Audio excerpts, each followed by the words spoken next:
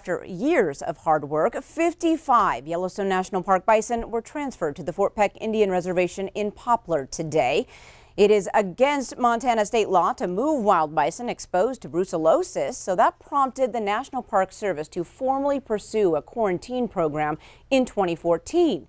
The bison cleared the first 2 rounds of testing for brucellosis in 2018. They will be tested a 3rd time on the reservation.